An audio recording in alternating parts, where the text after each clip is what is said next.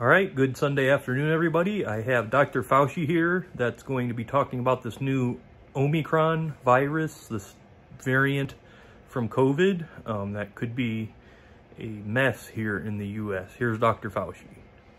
President's Chief Medical Advisor, Dr. Anthony Fauci. Dr. Fauci, thank you for joining us this morning. Have we detected the Omicron variant here in the United States yet? No, we have not, George, and we have a pretty good surveillance system. But as we all know, when you have a virus that has already gone to multiple countries, inevitably it will be here. The question is, will we be prepared for it? And the preparation that we have ongoing for what we're doing now with the Delta variant just needs to be revved up. And that's the bottom line of that, is the preparation by getting more and more people vaccinated and getting the fully vaccinated boosted. That's what we can be doing. But we are on the lookout for this. The CDC has a good surveillance system. So if and when, and it's going to be when it comes here, hopefully we will be ready for it by enhancing our capabilities via the vaccine, masking, all the things that we do and should be doing. Let's go through what we know and what we don't know about the Omicron variant. Number one, is it more transmissible than other variants? It appears to be, George. It has the molecular characteristics that would strongly suggest that it would be more transmissible. It has a bunch of mutations, a disturbingly large number of mutations in the spike protein, which is the business end of the virus, which really binds, particularly in one particular component of that spike that binds to the receptors in your body, in your nose, in your nasopharynx, and in your lung. The mutations would strongly suggest that it would be more transmissible and that it might evade some of the protection of monoclonal antibodies and convalescent plasma and perhaps even antibodies that are induced by vaccine. If you look at the pattern of what's going on right now in Southern Africa, particularly in South Africa, when you have a spike of infections, they are very heavily weighted towards this new variant, the Omicron. And therefore, you have to presume that it has a good degree of transmissibility advantage, which is very likely what is going on right now in Southern Africa and would likely be going on in other countries as it spreads. Do we know if it causes more severe disease? Great question, George, and we don't know that. In fact, we were on the phone with our South African colleagues who have been incredibly good about being so transparent about what's going on there on Friday, and we're meeting with them again today, a little bit later on in a couple of hours, to try and find out if the cases that they've identified that clearly are caused by this variant, what is the level of severity in that?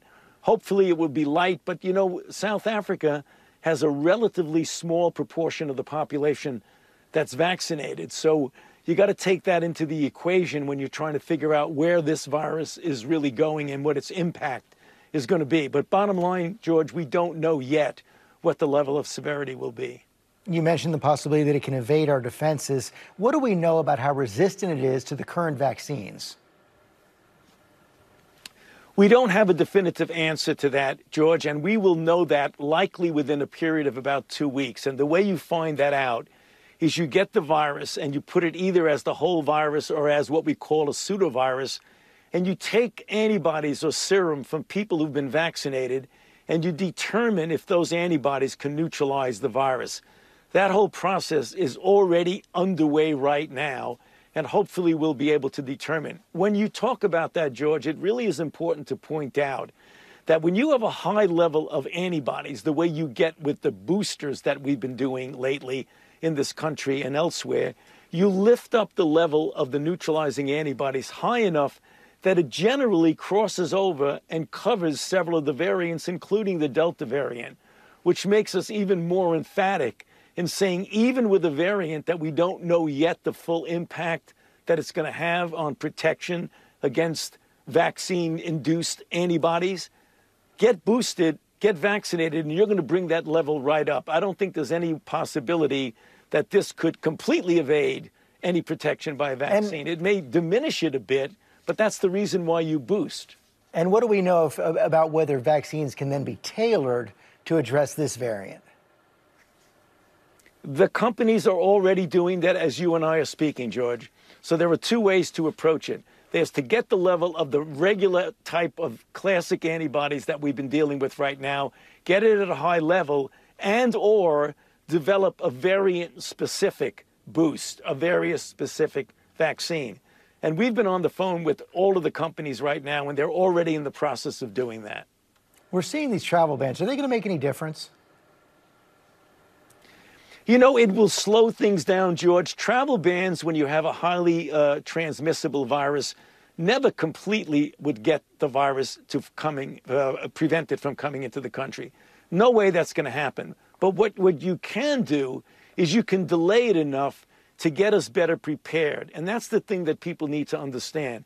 If you're going to do the travel ban the way we've done now and that we're implementing right now, utilize the time that you're buying to fill in the gaps. And by time biding, you learn more about the virus. You learn what its relationship is to the antibodies induced by vaccines. And above all, you use this time to really, really put your pedal to the floor and get people vaccinated and get people boosted.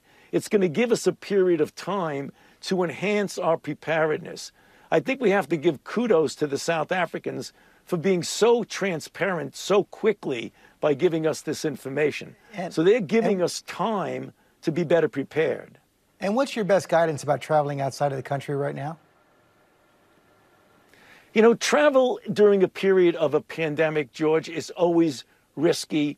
Right now, people should be prudent. And the best way to protect yourself if you're going to travel, have to travel, or want to travel, is to get vaccinated and to be prudent when you travel about wearing masks in indoor settings, such as if you go to the airport, which is one of the most congregate settings you could imagine with all the crowds in the airport. Make sure you wear a mask. But above all, vaccination will be the really most important way to really prevent you from being at such a high risk that you would not want to travel.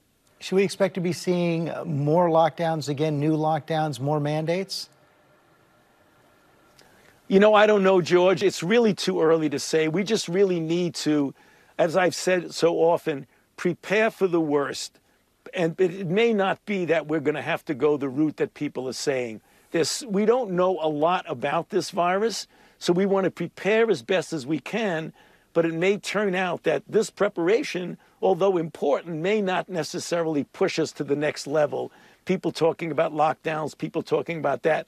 Let's see what the information that we're getting in real time tells us, and we'll make decisions based on the science and the evidence the way we always do. But you want to be prepared to do anything and everything, and that's the reason why we're paying such close attention to this and why we're all over it.